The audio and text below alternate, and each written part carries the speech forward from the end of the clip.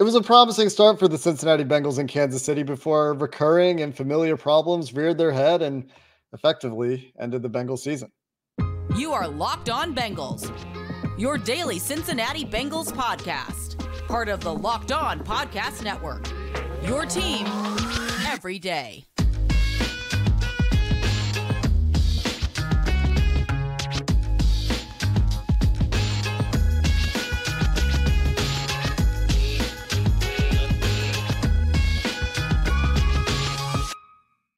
What up, Bengals fans, and welcome to another episode of the Locked On Bengals podcast. I'm Jake Liscow. He's James Rapien. We're part of the Locked On Podcast Network here on Locked On Bengals. And as the Bengals playoff hopes for this season with a backup quarterback have unfortunately come to an end, or maybe you were hoping they would come to an end, the season for the Cincinnati Bengals effectively over. We're still covering the team every day here on the Locked On Podcast Network. So if you're new, make sure you hit the subscribe button or follow wherever you get your podcasts, and you'll find us on YouTube as well.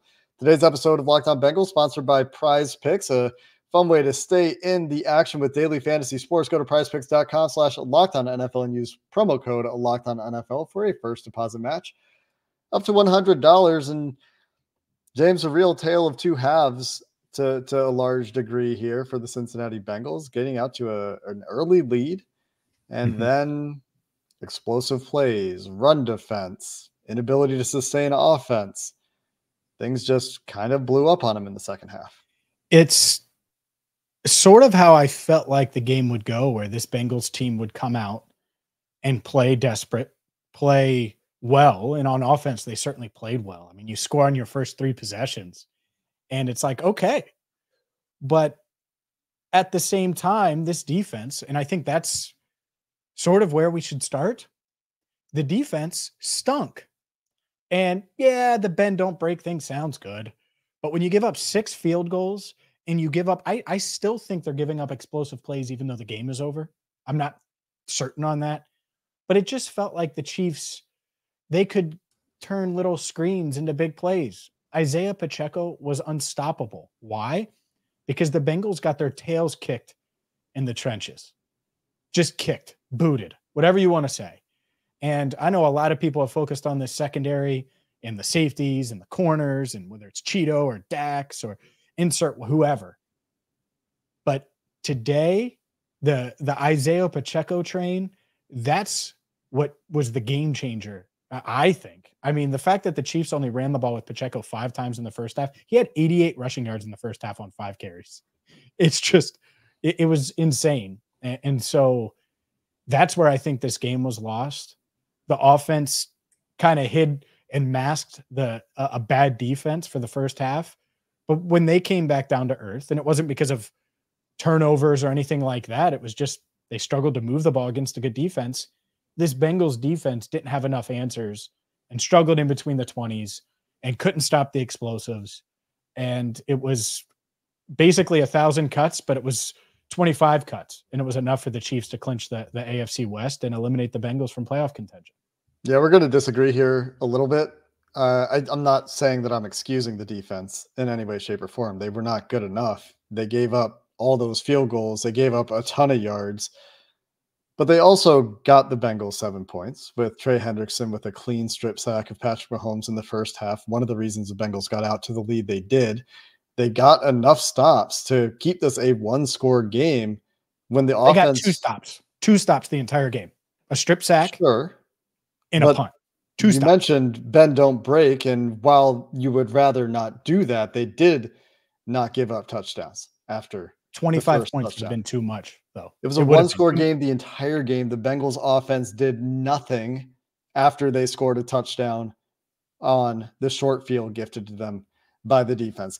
Now, again, to be clear, I am not excusing the defense, but the offense also went dormant, and that is because the run game was terrible. They ran the ball until the last drive of the game, at least the last time I checked, 22 times at one point, early down rushes to 22 early down passes. They stuck with the run game in this contest. It was the most most first half runs. I think that was a Jay Morrison stat in Zac Taylor's tenure in Cincinnati. And they just simply weren't good running the ball, at least with their running backs. Jake Browning, a different story with his first half scrambling when the Chiefs were insisting on playing man, and to Browning's credit and to this coaching staff's credit, they found answers in the first half to man. But then Steve Spagnuolo adjusted. And in the second half, outside of that one drive where they don't make it on fourth down, and obviously the game turns there in a big way, the offense was pretty horrible.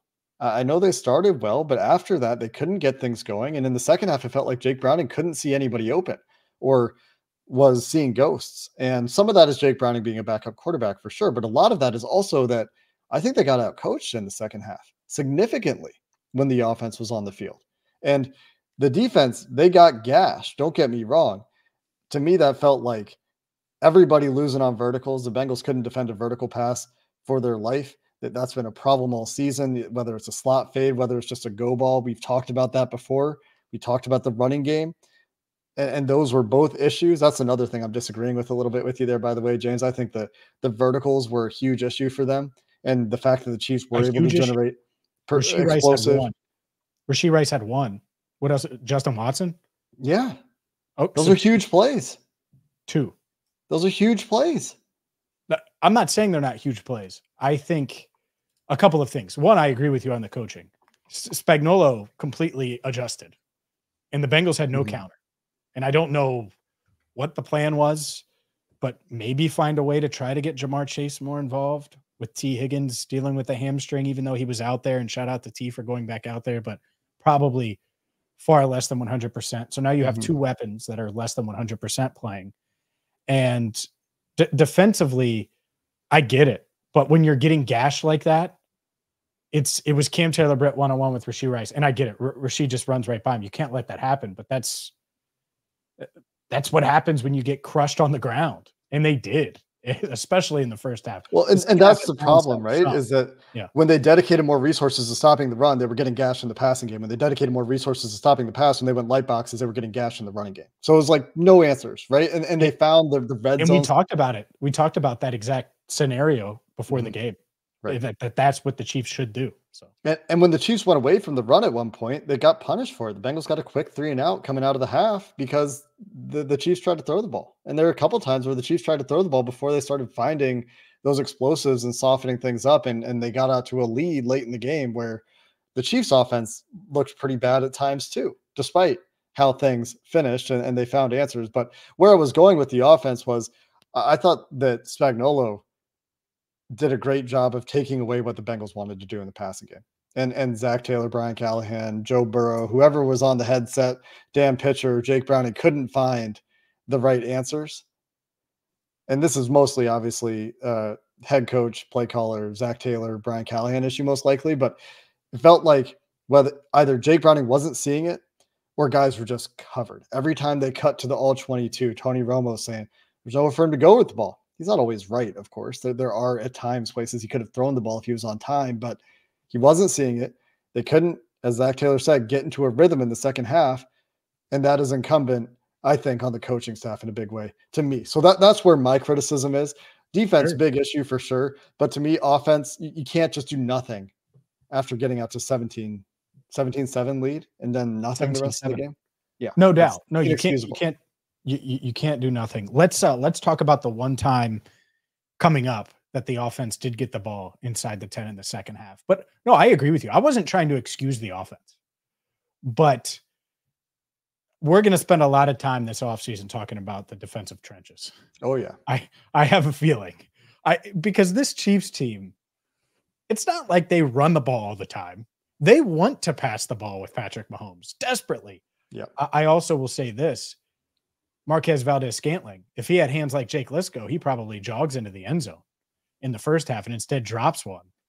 They had several drops that bailed out, could have been more explosive. They probably dropped 2 touchdowns and a third down conversion. Travis Kelce had a drop anyway. Which, anyways, I'm not going to talk about fantasy football, but let's talk about a 4th down, 4th and 1, the decision to go for it after the Chiefs decided to stick to field goals throughout the second half. So let's do that. And the play that didn't go anywhere. We'll do it coming up next. Today's show is brought to you by PrizePicks. The Bengals might have been eliminated from playoff contention, but that does not mean that you shouldn't get to PrizePicks. And they're the largest daily fantasy sports platform in North America. It may be like me, you've been eliminated in some of your season-long leagues. Well, PrizePicks continues. And the fun part about PrizePicks is all you do is you pick more than or less than on their projections. You don't have to go up against the sharks, against the pros, against thousands of other people. It's just you versus the projections, and you can combine different things. So maybe next week you want to go with Jake Browning throwing for more than the number of passing yards that he has, and you want to that he's projected to have, and you want to combine that with LeBron James less than on the number of points he's projected then. You can do that. It's really cool with PrizePicks. So you can mix and match sports. You can mix and match different teams, different players. You can pick a receiver and a quarterback. You pick 2 to 5, and you can earn up to 25 times your money right now with PrizePicks. So go to prizepicks.com/LockedOnNFL and use code LockedOnNFL for a first deposit match up to $100. Again, prizepicks.com/LockedOnNFL with code LockedOnNFL for a first deposit match up to $100. The Bengals made a big decision on a 4th down in this game, James. Not sure if you caught that part of the game. It's kind of sneaky moment. Not huge or anything. The Bengals, after getting a 3-and-out, go 11 plays, 74 yards to what, the 5-yard line, was it? 6-yard line? 6. And that's after T. Higgins re-enters the game, draws a big DPI, clear as day, saves a touchdown for the Chiefs. Honestly, smart penalty in retrospect. But an opportunity that the Bengals miss out on, either a field goal to take a 7-point lead, which, you look at the results of the rest of the game. Obviously, there's a butterfly effect. The Bengals still lose 25-20 if that's all the points they score. Mm-hmm. But the various go for it math simulators out there, whatever you want to call them, all said the Bengals should go for it. The chance of them converting a 1-yard play estimated to be high enough, and the risk for getting a touchdown there to get to a 24-13 lead, which also wouldn't have been enough, turns out, was enough for the math to say go for it. But boy, the look they had, Kansas City showing a 0, we're going to send 10 guys and sell out on the run, kind of begged for a timeout, and the Bengals didn't do that. No, they didn't call a timeout. And honestly, let's just examine the entire sequence. First off, I get going for it. I would have gone for it. That was their last scoring opportunity, realistically. Getting a touchdown there was pretty important, given how the defense was playing. So don't blame Zach one iota for going for it. And I would have probably been critical of him had they lost 25-20 and he not went for it there. So get going for it. But 4th and 1, you're right. Either a timeout or good Lord, please throw it, because there's no way Joe Mixon has a chance. And he had no chance, gets tackled for a 3-yard loss. So yes, either check to something else or go call a timeout or something, because you cannot run that play. But on 3rd down, it was, let me make sure here, 3rd and 3. Yep. Travion Williams. From the 8. And it's Travion Williams. Tendency breaker, baby. What the hell what are you doing? And I'm not trying to be mean to Travion. It has nothing to do with Travion, the person or the running back. They haven't given him the ball all year. Joe Mixon earlier this season was playing like 78% of the offensive snaps because they did not trust Travion Williams to touch the football. And Chase Brown, who I actually thought had some decent runs, even though there wasn't much there on his 3 attempts, that's not who you give it to. I just don't understand why you would hand the ball off to Travion Williams, 3rd and 3, right there, up 17 to, what was it, 17-13 at that point? Yeah, 17-13. Mm-hmm. And you have a chance to go up 2 scores. Like, good God. I have no idea what they were. I really don't. I have no idea. I'll tell you what they're probably thinking. Not that I necessarily agree with this, but here's what I believe the thought process was. Blocking running back. Oh, it's a tendency breaker. Like I said, sarcastically, when you stop talking for a second there, you go out there with your personnel to pass the ball, but you don't put Drew Sample out there. So you can still threaten to run the ball. So you're still 2-dimensional. And you're right. They haven't handed the ball to Travion in that spot all year. And Travion just didn't quite get enough. They ran the ball really poorly in this game. They, I think, stuck to the run to their detriment a little bit. that maybe is a hot take, but they got themselves into a ton of third downs because they were insisting consistently on running the ball. And that's what happened there as well. But even on that drive, they had a 1 yard run on a first down. They have an incomplete pass on the second down, and then you're in 3rd and 9. Then they go run 4 straight plays, and they can't get the yards. This is not a good running football team. Results against teams that like to shoot the gaps, notwithstanding, and we did see that a few times. The Gus Bradley defense, we saw it against the 49ers as well, those similar styles of defenses, but that's not what they got in this game. I thought that they put themselves in some very difficult positions because of their insistence to run the ball on early downs. That included a couple of 2nd and long runs in this game that set up 3rd and longs. They were able to overcome it. So maybe a lot of you didn't notice that because they were 8 for their first 10 third downs, which includes several 3rd and longs. But that regressed in the second half, and they were unable to sustain that. I tweeted at halftime that is a hard way to live. 8 for their first 10, 0 for their last 6 third downs. Talk about regression. And they had 8 for 16 in third down efficiency. Yeah, and they started 4 for 5.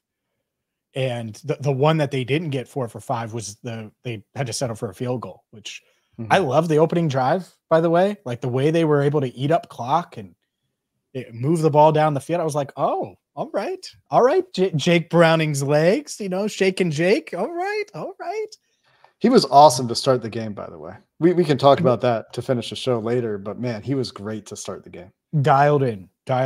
And it's really hard to be great all game long in that position, in that stadium, in those moments. Third downs constantly. Yes. Behind the chains late in the game. Man. Yep. Oh, yeah. I mean, that final drive.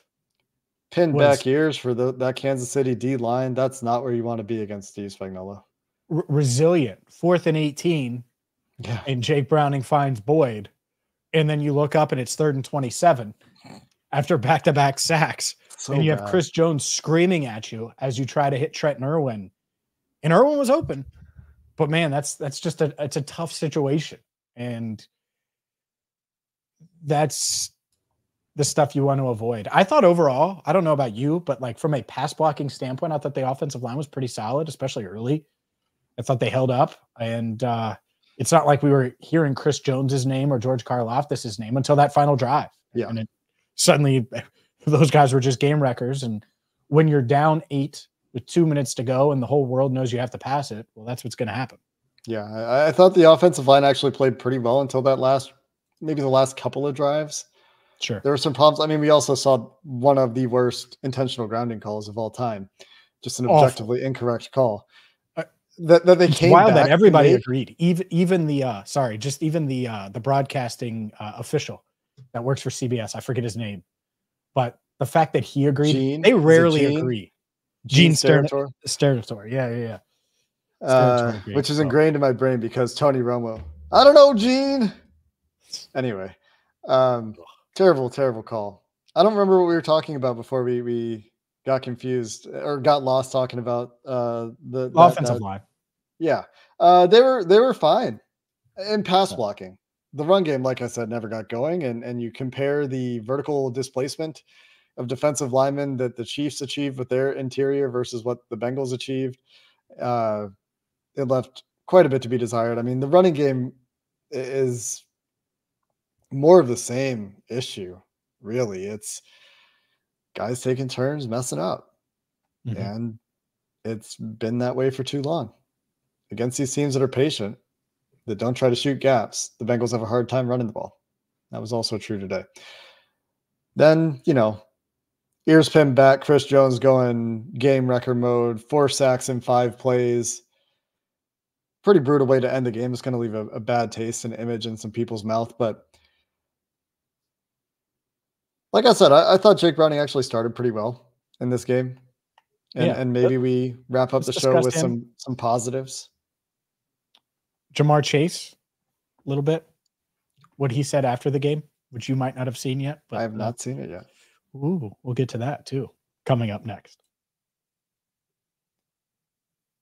Today's show is brought to you by FanDuel. The NFL regular season is wrapping up, but there's still time to get in on the action with FanDuel, America's #1 sportsbook. Right now, new customers get $150 in bonus bets guaranteed when you place a $5 bet. That's $150 in bonus bets, win or lose. So whether you want to wager on Bengals Browns next week, maybe you want to wager on one of these college football bowl games. Well, yeah, by the way, speaking of the playoff games, they're maybe happening right now as you're watching or listening to us. Happy New Year, by the way. So don't delay. Get to FanDuel today at FanDuel.com/lockedon to make your first bet a layup. Again, FanDuel.com/lockedon. FanDuel, official partner of the NFL.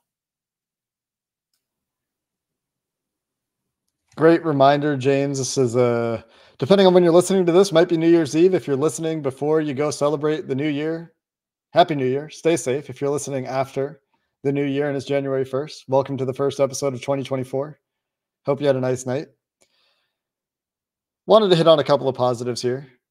We've really harped on the negatives. We really started the show on a down note, and it's something that we're going to talk about quite a bit. So if you think that we're being too nice to him or whatever, we're going to talk about the deficiencies this team has to address, and there will be plenty of time to do that in the offseason. And it'll be an interesting exercise to kind of rank the different problems the Bengals need to tackle this offseason and think about the ways that they're going to do that. It's such an interesting offseason. But before that, Jake Browning started this game on an absolute heater. Essentially couldn't make mistakes. I mean, even one of his early incompletions that failed on a third down was off Tanner Hudson's hands. Should have been a catch. Maybe that was in the first half, right? Yeah. Anyway. First half. Yeah, first half. When you go field goal touchdown, short field touchdown to start the game against a really, really good defense, making Steve Spagnuolo pay for sitting in man, winning with your legs, extending plays, making plays both running and with your arm, using that extension of plays, playmaking, playing within structure, finding those checkdowns when they're there. Was really impressed with the way Jake Browning started this game. Disappointed by the way the entire team finished and didn't react and adjust to the adjustments, but it was a pretty cool start against a, like I said, very, very good defense. Yeah, I agree with you. And that's what gave them a shot. That's what kept them in the game. And they needed that kind of start because there was one point, the strip sack, Bengals recover, and it felt like the air had been let out of Arrowhead. Yeah. And that's exactly what I discussed. Like, get off to that kind of start where your defense gets a stop and they gave up the touchdown, but then they force the stop with the turnover. And then the Bengals cash in and it's like, all right, pressure's on the Chiefs. And the Chiefs responded slowly, but it was there. And Browning deserves credit for putting them in that position. I agree. I think he played well. I thought he had some great throws. The throw to T. Higgins, by the way, in the second half, yes, was awesome. It was a great throw, and it should have been a touchdown. It was a great penalty and way to grab T. You got to do that. You don't want to give up the touchdown. I also thought there's a whole shot to Jamar that was also really impressive. The 24-yarder. Yeah. I agree with you. I think, and that was a third down play, 3rd and 8, I believe. Incredible throw. Really tough. To find him is like, oh, is this how it's going to be? By the way, Jamar Chase's trash talk, I get it. He only finished with 38 yards. Didn't have the game that anyone would expect him to have in that type of position. Didn't have a ton of opportunities either. Even some of those targets, the 7 targets, not many of them were like, oh, he should have caught that. And Snead made a nice play on one of them. But I thought it worked. He draws the pass interference in the end zone. The Chiefs are clearly fired up and getting frustrated. They had the little spat on the sideline with Willie Gay and Chris Jones that they showed on the broadcast. Like, it worked, but you just didn't have enough. Like, if Burrow's your quarterback, and I'm not trying to be mean to Jake, but if that happens, then you probably have enough for a knockout blow or another haymaker after that 17-point start. And they didn't have that for a bunch of reasons, not just Jake, but for a bunch of reasons, including both of their top weapons not being 100%. Anyways, Ben Baby is in Kansas City, and I haven't listened to this because we were recording, but he said Jamar Chase on his beef with the Jarius Sneed, quote, "MFer won't fight me." So I haven't listened to it yet because we are on the podcast, but clearly there is beef. And the other takeaway here is this rivalry is still that rivalry. And that is exciting because I thought coming into this year, it was the NFL's best rivalry. And maybe it still will be, even though the Bengals are eliminated for the first time since 2020. They still play the Chiefs again next year. It's going to be 3 straight rows, three straight years, going to play the Chiefs in Arrowhead. Giha? Is that Giha Field at Arrowhead Stadium? Yeah, it's Arrowhead Stadium, so I just call it Arrowhead because I think it's silly. I'm just trying to make fun of them a little bit. Yeah. It's GEHA. Yeah. Yeah. The Bengals schedule, by the way, is set for next year. We'll talk about that as well. Coming up, yeah. Also want to credit T. Higgins for getting back into the game. Yes. Absolutely shocked to see a player miss almost a full half of football with a soft tissue injury and then re-enter the game and then draw that pass interference penalty, running a full-out go route on a hamstring that, I mean, hamstring pulls are one of the easiest injuries to aggravate, as we know, and he was just out there doing it. So hopefully he's okay, but some credit for him as well. For finishing on positive notes, Mike Hilton was another one that stood out on defense for a few really big, important tackles that we could give him credit for sure. But yeah, honestly, I'll say this: the safeties, they led the team in tackles. Mike Hilton was third. Hilton was much better than either of them in this game, although I think Dax actually did play, I believe, pretty well in this game. I thought Dax played pretty well. Yeah, Battle took a rough angle on the Pacheco deep run. Had some issues in coverage, had some issues tackling for Battle today. And I know you wanted to end on a positive. I thought Logan Wilson struggled a bit. And 4th and 1, and I know they forced the field goal anyways, but you had to give them points. 4th and 1, you could have gotten off the field. If Jermaine Pratt and Sam Hubbard are out there and it's just Patrick Mahomes, you cannot give that up. We're not talking about Dax Hill. We're not talking about DJ Turner. We're not talking about one of these young members of the secondary that everyone wants to blame for everything always on this defense. We're talking about members of the front 7 that you're supposed to trust, that you've paid, that you've extended. How in the hell does Patrick Mahomes get through there? I don't know. But he shakes Jermaine Pratt and runs over Sam Hubbard for the first down. Yeah. Can't happen. Don't know how it did, but it happened. Mahomes is pretty good. Those guys need to make the play. Got to make the play. I mean, that's one of 2 instances in this game. You kind of excuse Dax there, but one of 2 instances in this game where Mahomes just kind of muscles his way. 3 plays in this game where Mahomes is able to either throw it away when he's being sacked or in that instance, pick up a first down. Yeah, and Dax coming on the blitz, and you got to get him down. I agree. Yeah, there's a couple there. Plenty of negatives that we could go into further if we wanted to. No, it's okay. It's important notes. We're reacting to the game. It is what this episode is. And there will be time to get to those because there are some pretty significant problems, I think, for this team on both sides of the ball that need to be addressed. That at this point, we know who the team is. They give up explosive plays. They have issues stopping the run consistently, especially when they go light in the box, especially now that DJ Reader isn't there anymore. They have some issues running the ball on offense, and they have a quarterback who, when it's not Joe Burrow, is simply not quite good enough to win for you in drop back situations more often than not. We saw him do it against Minnesota. Haven't seen him be able to do it against some other teams here with tough defenses in the Steelers and the Chiefs. So too much to overcome. But real quick, Happy New Year. I love all of you, including you, Jake. Thanks, James. That's the nicest thing you've ever said to me. Love you too, buddy. And all you listeners out there. You said Happy it New back, Year. but he had to say buddy to like make it okay. Come on, man. What am I? What do you mean? That's just how we talk in Canada. Buddy, yeah. That's People going to do it. From Canada. People think you're from Canada, by the way. I mean, they've infected my vernacular. That's for sure. My lexicon. It has changed. That is going to do it for this episode of the Locked On Bengals podcast. Happy New Year. We appreciate all of you who listen, and have a good one.